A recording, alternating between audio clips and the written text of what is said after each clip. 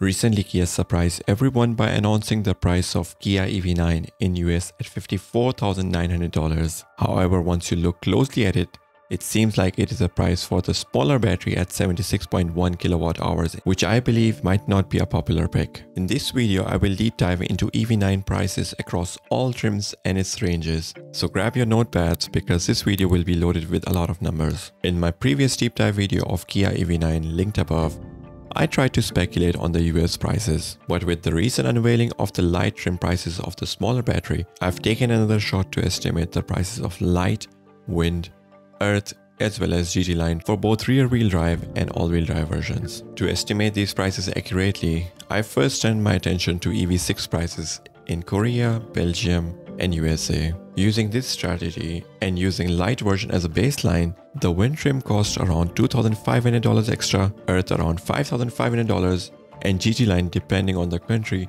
from $6,000 to $9,000. In case you're wondering about all-wheel drive, it costs around $4,000 extra, and to understand the difference of prices between smaller and larger battery, Kia roughly charges $158 per kilowatt hours of battery. Using this information available as well as the Kia EV9 prices from Korea, Belgium and Germany, I estimate the US prices to lie between $54,900 to $71,000. If we consider a version without smaller battery, my initial price estimates from my Kia EV9 video were off by about $2,000 to $5,000. Making this deep dive video of Kia EV9 after a couple of months, I've recognized something very interesting: the currency fluctuations, and it must be a huge challenge for Kia. For example, if I compare the prices of July to October right now, there is at least a difference of $4,000. For range, I've compared both the WLTP and EPA estimates for EV6 and EV9 in Belgium, Germany and USA. While we have clear WLTP estimates for the rear-wheel drive and GT line with the larger 99.8 kWh battery, I filled the gaps for other trims using the non-EPA US figures. Hence, I anticipate the WLTP ranges to be around 402, 541,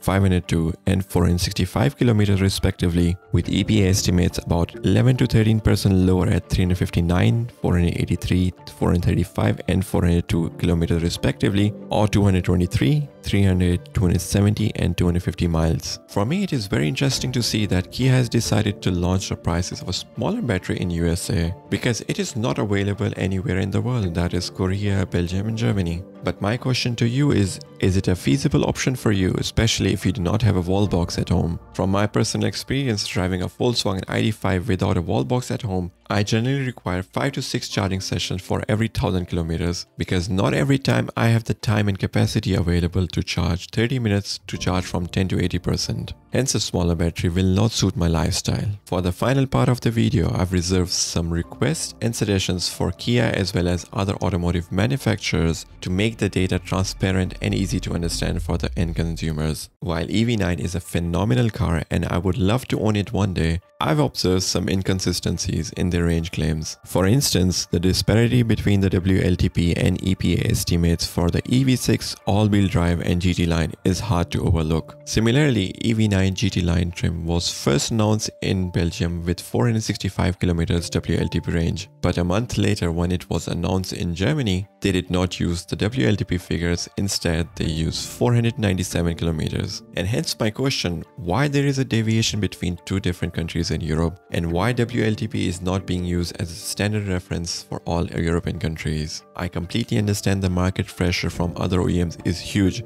and everyone is competing on very fine margins. If that wasn't the case, we probably wouldn't have ever seen the Dieselgate scandal. But as an end consumer, I would really appreciate and respect if OEMs come forward with transparent data. If you found this video valuable and helpful, please like and subscribe to my channel. Let me in the comments what are your thoughts if I have forgotten something, and even if you didn't like the video, please share your critique in the comments. I would really like to improve. Thank you so much and take care.